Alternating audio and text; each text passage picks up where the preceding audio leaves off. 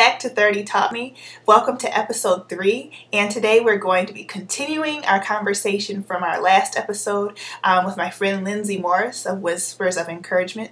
Lindsay and I attended a Christian college together, and we've still remained friends. We're going to continue this series regarding relationships, and today particularly we're going to be discussing cross-sex friendships and answering the question, can men and women really be friends? We hope you enjoy it. When we were talking about I Kissed Dating Goodbye, that kind of brings me into my next thought, which was about cross-sex friendships and cross-sex relationships and the need for boundaries in those, but at the same time the need to have those kinds of relationships.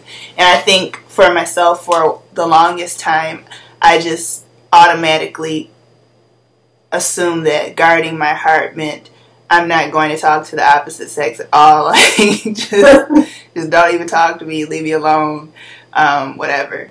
And I think that, again, with some maturity and with some thought and just coming into some realization that, you know, God made both man and woman, and it's important that we learn how to get along with each other. Like, I can remember my senior year, I got a freshman roommate. For whatever reason, they placed a freshman with me. And so I was student teaching, so I wasn't even really on campus anyway. And so one day I'm in my room, and some girls on my floor, and they're like, Kelly, you need to talk to your roommate. And I'm like, I'm never here. What do you want me to say to her? And they're like, we saw her on campus, and she has a lot of guy friends. I was like,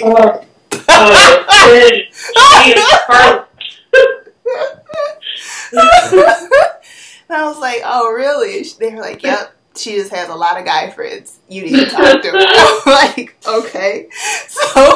So then, like, she came in the room after they had left or whatever, and I was like, you know, so who are you hanging out with? And she's like, this guy, this guy, this guy. And I was like, so do you have any girlfriends at all? And she's like, no, not really. And I was like, yeah, we don't do that here. Like,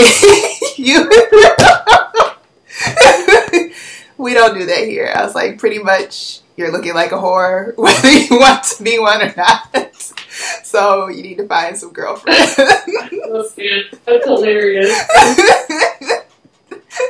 She was like, I've always had guy friends. I've always hung around guys. I'm like, I'm just telling you how it is. Like, we don't do that. Yeah. And I think, too, like, there's definitely strengths and weaknesses that we can learn from each other to help each other, not only personally, but in the body. You know, like, there's so much that we need both male and female working together to bring both of their strengths so that we can accomplish things for Christ. And just in general in the body, I think that we have this illusion sometimes of what marriage is supposed to be. And, like, I don't, you know, what do I know about marriage? I don't know much, but as a single person. But what I think I do know is that marriage is not a prize.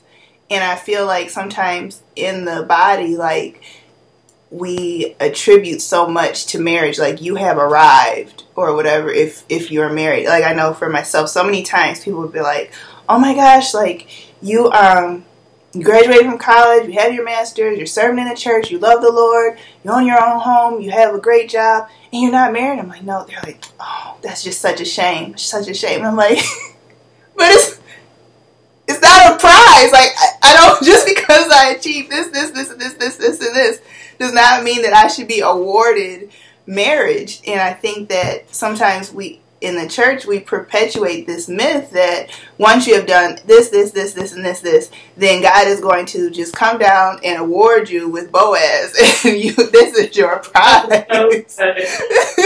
And marriage is not a prize. And absolutely, I think we're very guilty of that in the church, especially for women, thinking that marriage is the end-all, be-all. Mm-hmm. That once you find your husband, you have arrived. And I actually, I would say I almost went through a season of depression when I first got married, because it wasn't what I expected. I thought, I will have arrived, and I will be so happy, and I'll never have another care in the world.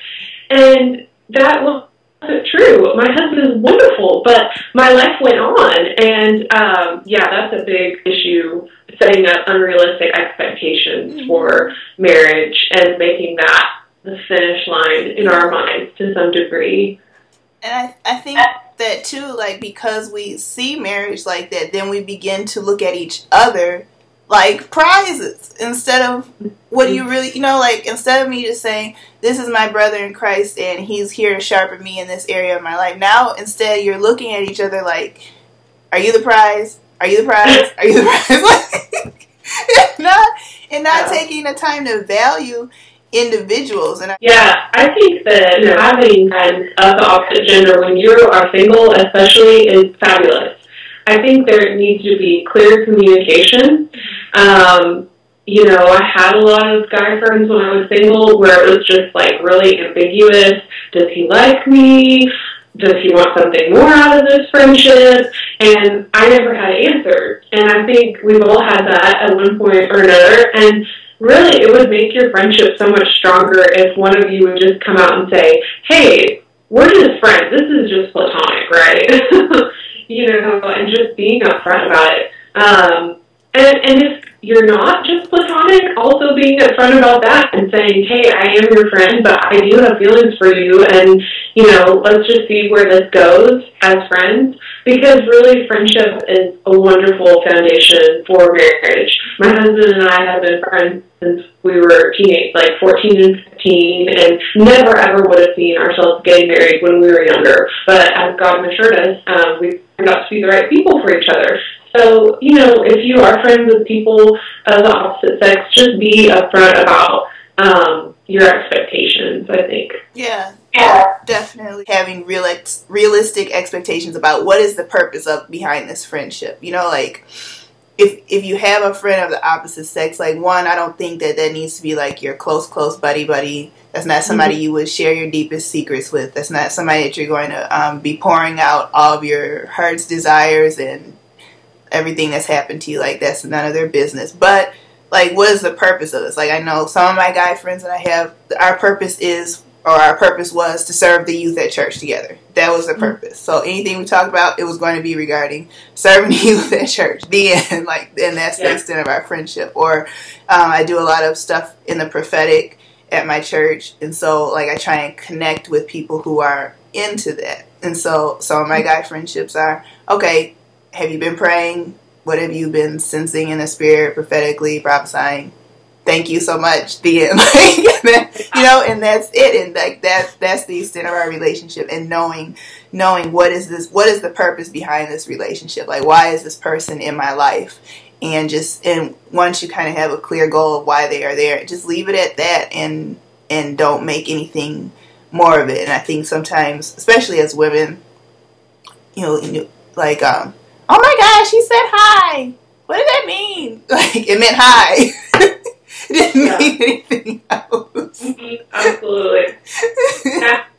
And I like what you were saying about, being careful what you share with them. I have a single friend who recently, a single guy friend, asked to have coffee with her so they could talk about their New Year's goals.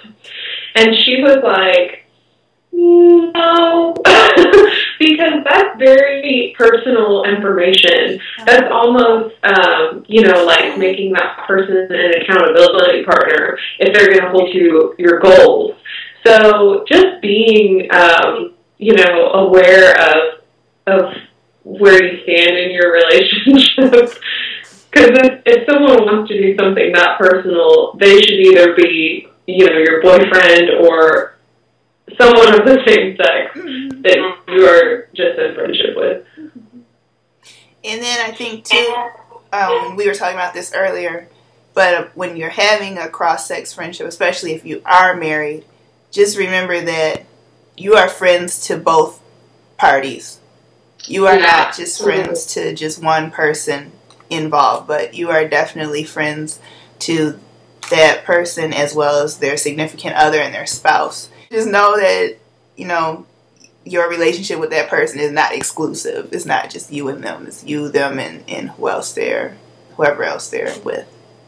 Yeah, obviously when you get married, you're still going to be interacting with people of the opposite sex. My husband is in nurse practitioner school, so at least 2/3 of the people in his program are women. And I know he needs to call them, he needs to text them sometimes about school-related stuff, but it's not like he's just on the phone with them like, how was your weekend? Yeah, they keep it to school-related. And for me, there have been times where there's something for work that I need to call a guy, and that's fine. But you just keep it professional, keep it school related. Be very careful to not build emotional connections when you're married with someone of the opposite sex, and that happens when you start talking about things that are off topic of what you need to be focused on. And obviously, like you said, bring their spouse into your friendship. It would be very awkward if I was very close friends with a guy and my husband wasn't a part of it. But obviously, I have a guy friend that I've known since 4th grade that both my husband and his wife, we all get together once a year when they come to town and catch up, and it's fantastic. But it's because we're all connected together. It's not just me and him. So yeah. And thank you, Lindsay, for being a part of the discussion today. And we'll see you guys next time. As always, thanks again for tuning in to 30 Taught Me. Be sure to like, share, and subscribe. See you next time.